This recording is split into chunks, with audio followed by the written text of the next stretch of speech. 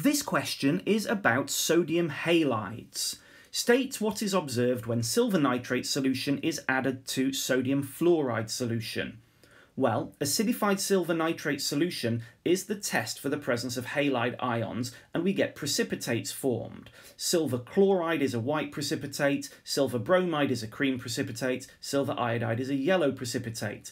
However, silver fluoride is totally soluble, and so that means that we will still have a solution at the end, and that solution will be colourless. So we can say colourless solution or no visible change. State one observation when solid sodium chloride reacts with concentrated sulfuric acid. This is a reaction that proves the reducing ability of the halide ions, and we can get various sulfur-containing products formed. However, sodium chloride, specifically chloride, doesn't do very much. Chloride is not a very good reducing agent because it is a very small ion. And we've been asked to give an equation for the reaction that occurs and state the role of the chloride ions in this reaction.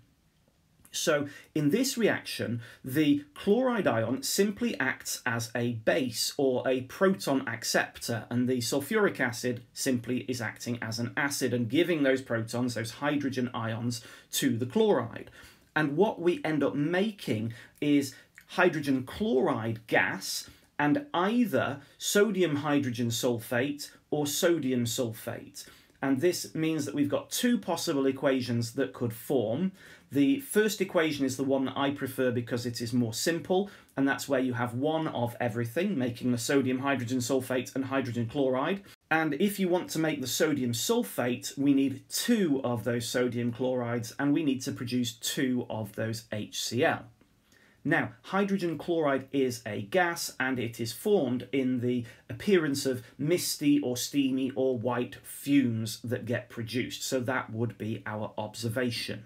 1 mark for the observation, the equation, and the role. Give an equation for the redox reaction between sodium bromide and concentrated sulfuric acid. Explain using oxidation states why this is a redox reaction. Well, as I've already mentioned, bromide is a better reducing agent than chloride ions, and so that is how redox is able to occur. The bromide gives away electrons to the sulfur in the sulfate. Now, the equation is actually something that is quite tough to simply just remember, I think. Some people like to do that. I prefer to remember half equations and then to combine them. So the bromide ion in the sodium bromide converts into bromine, and we would see this as orange fumes, and that means it needs to lose electrons, so the balanced half equation has got 2 electrons on the right hand side. And then the sulfuric acid is going to turn into sulfur dioxide, and so that's all that you need to remember, and then you need to be able to balance this half equation from there. And so we've got 2 oxygens, 2 few on the right hand side, so we need to add 2 water molecules to the right hand side, and that means that we've got 4 hydrogen on the right but only 2 on the left, so we need to add 2 hydrogen ions to the left hand side to make this balanced, and also 2 electrons. So when we combine those 2 half equations, the overall equation is 2Br- plus 2H plus H2SO4 turns into SO2 plus Br2 plus 2H2O. Now, if you prefer, you can combine this equation with the equation from part B, and what I mean by that is we would end up making not just sulfur dioxide, but also sodium sulfate. And so to do that, clearly what we need to have is we need to have more sodium bromide than previously, so we'd need to have 2 sodium bromide and 2 sulfuric acid, and we'd end up making sodium sulfate, bromine, sulfur dioxide, and 2 water. But I definitely prefer the first one that I did. You could even break apart that sulfuric acid even further and end up with 4 hydrogen ions in the equation instead of H2SO4 and 2H+. But this is absolutely the same overall equation. And you could have the ionic equation form of the sodium bromide equation as well, and that would look like this. Now, in terms of proving why this is redox, we actually get 2 marks here. So we need to focus on each of the chemicals that is being reduced and oxidized. So bromine is changing from -1 in the bromide to 0 in the bromine. And so that means it's lost electrons and so is oxidized. And you can tell that from the half equation as well, because the electrons are on the right-hand side, which means it is ox. And when the electrons are on the left, that means it is red. And that's a helpful tip for how we can use redox or redox. Red is on the left and ox is on the right, and that's where you find the electrons in the corresponding half equations. And so if we look at the sulfuric acid half equation, in H2SO4, we've got 4 oxygens at -2 each. We've got 2 hydrogens at +1 each.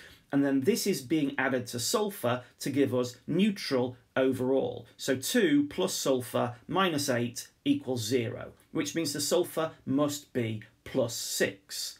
Alternatively, you could have worked this out from simply the sulfate ion, where sulfur minus 8 is equal to -2. And then in the products in SO2, we've got 2 oxygen at -2 each, which means that sulfur must be +4. So what we need to say to get us the mark is that sulfur has got an oxidation state change of +6 to +4, so it is being reduced. And last of all, in part D, state what is observed when aqueous chlorine is added to sodium bromide solution. And so this is the displacement reaction equation, where we're proving the oxidizing ability of the halogens, and chlorine is a better oxidizing agent than bromine, and so that means that chlorine can displace bromide from sodium bromide solution. And so what we see happening is the formation of the bromine, and the bromine is a yellow or an orange solution. We mustn't say brown. That colour is reserved for when we form iodine in a reaction, because iodine is definitely a brown solution. And the equation to prove that this is happening is chlorine is reacting with the bromide ions, and that turns into chloride ions and bromine. And don't forget, we need to have 2 of the halide ions because the halogen molecules contain 2 of the atoms. Now, also note this said the ionic equation, so that means that we're not allowed to include sodium in our answer. Okay, that's the end of this question. I hope it was useful. I'll see you again soon.